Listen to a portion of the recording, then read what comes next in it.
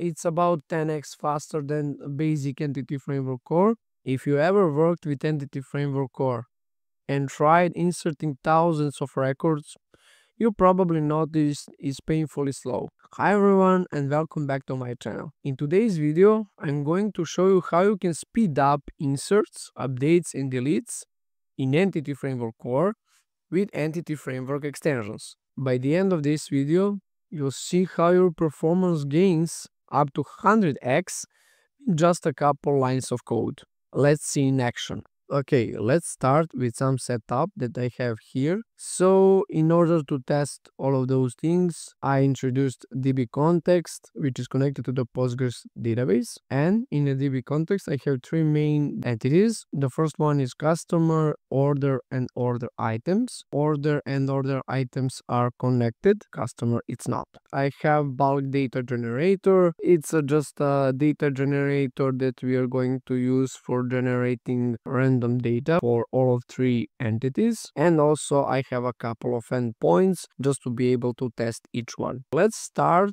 with a problem with Entity Framework Core bulk inserts. So what is the problem with Entity Framework Core inserts? Entity Framework Core is great for working with relational databases, but it was never designed for high volume operations. For example, when you do something like this, so you have AddRange async. In this case, I'm just creating a chunk so the complete list, just to be sure not to get any timeouts from the database. And when you have something like this and you have save changes, Entity Framework will insert each record one by one, generating a new SQL statement for each row. And if you're inserting, for example, 50k records, that means that 50k separate inserts will be created, and that's not good for performance. And that's where Entity Framework extensions comes in. In order to install Entity Framework extensions, a library, you can go to manage and get packages, and you can type for the Entity Framework extensions Entity Framework Core. What is Entity Framework extensions library at all? It's a library created by Z projects that plugs right into Entity Framework Core and replaces those row by row inserts with bulk operations. So instead of one statement per row, it generates highly optimized SQL with batching and bulk inserts, so you can push thousands or even millions of rows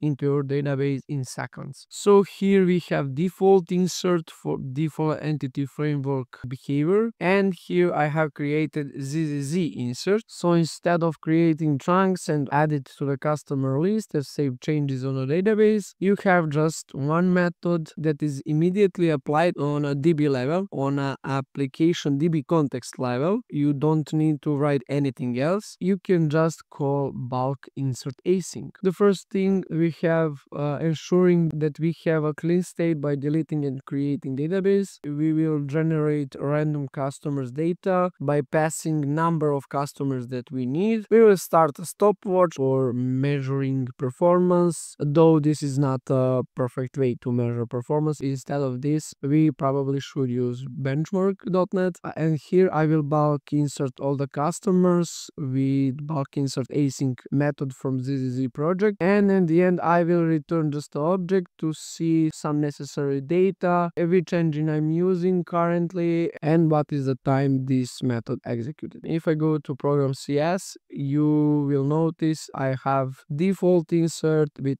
default number of customers, which is 10k, and I'm calling default insert, and in the same way we have ZZZ insert with a method ZZZ insert. Okay, I have prepared Postman, and here I have default insert, and here I have ZZZ insert. So let's try to execute both and to see performance comparison. Okay, so for the default insert, we have around 3 seconds to insert 10,000 customers, and now let's try with ZZZ insert.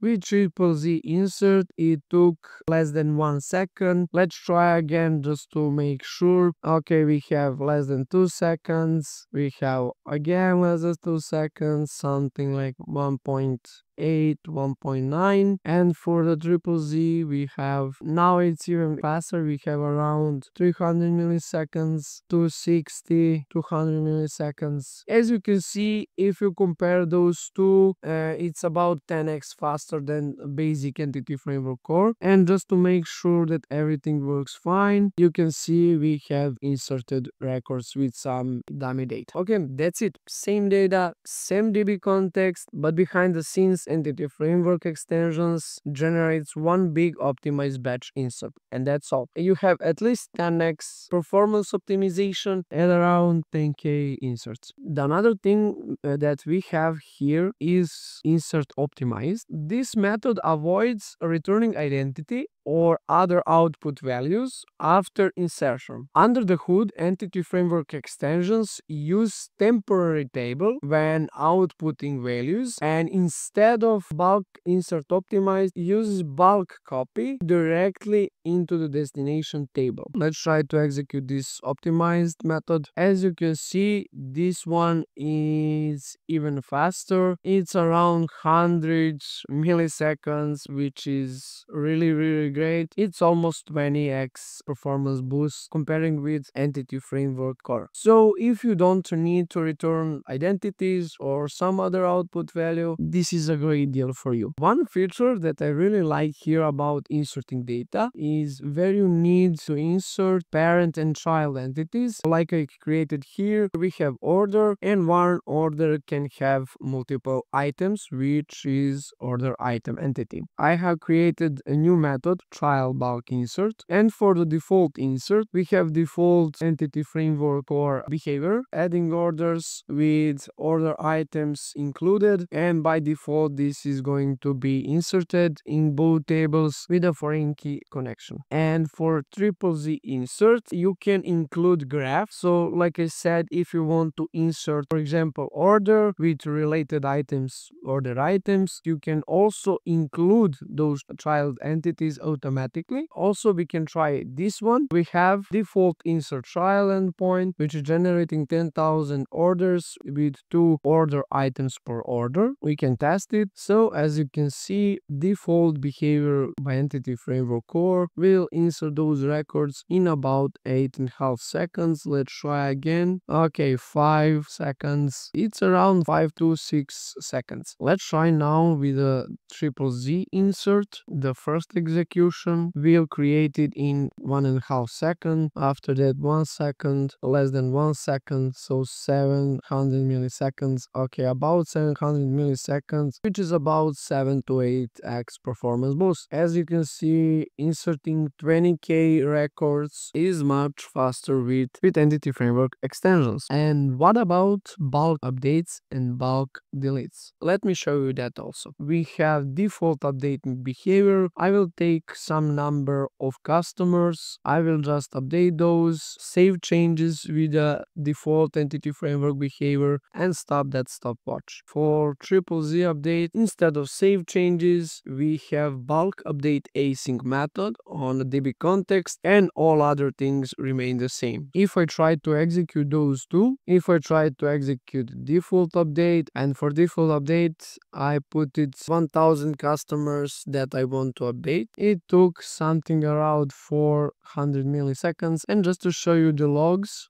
for updating, so it's going to update each one separately. And for triple Z updates, I will get 140, less than 100, so it's about 100 milliseconds. And here we can see that currently 3 to 4 times performance boost comparing to basic entity framework behavior on updating 1000 records. And just to show you command for triple Z update, as I said, there is a created staging table for updating those records, and this is the reason why is it faster right now. To show you in pgadmin 4, all the records have been updated. Okay, let's talk about delete. If you take a look on bulk delete, for default delete statement, we will need to get all the customers from the database directly. We will use remove range, and we will save the changes on the DB. For triple Z delete, instead of remove range and save changes, you have a bulk delete delete async from the entity framework extensions. Let's go back to Postman, and if we test default delete, it took around 200 milliseconds. You can see the logs that all necessary customers are deleted, and if I try with triple zip delete, it took around 100 milliseconds or less. Performance are better with entity framework extensions. Its improvement something between 70 and 80%. Here we saw three basic bulk operations: inserts, updates, and deletes, but this is not everything. In fact, entity framework extensions is much bigger library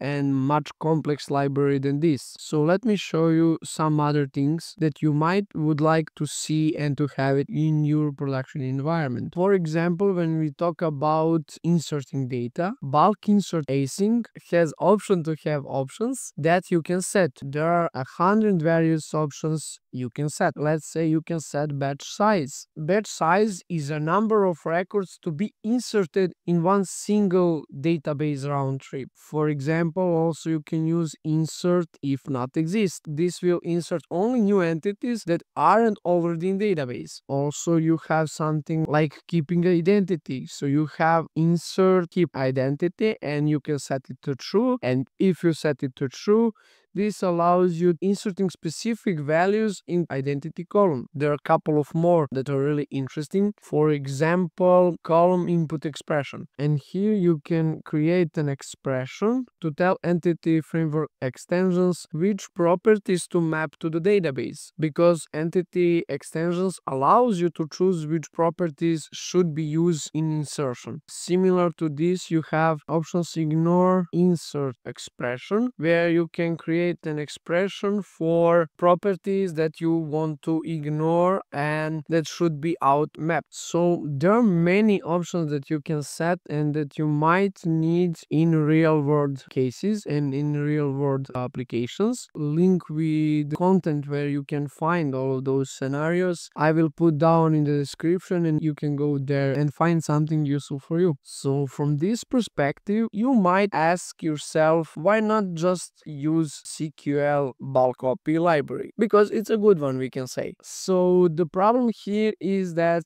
a raw SQL bulk copy can be blazing fast, but it works only with SQL Server. On the other hand, entity framework extensions has many benefits comparing with SQL bulk copy. As you see here in the example, we tested it with PostgreSQL. Also, it's not just about inserts. Entity framework extensions offer many methods, like we saw bulk update, bulk delete. We have also some that we didn't cover in this video: bulk merge, bulk synchronize, where bulk contains, etc. Also, we have a child entity management. Entity framework automatically handle complex objects, and what we saw at the last point, it's really configurable. So entity framework extensions provides hundreds of well-tested options. And to wrap up, entity framework core is great for day-to-day operations, but if you want to be serious about performances in bulk scenarios, entity framework extensions is a must-have tool. So if you found this video helpful,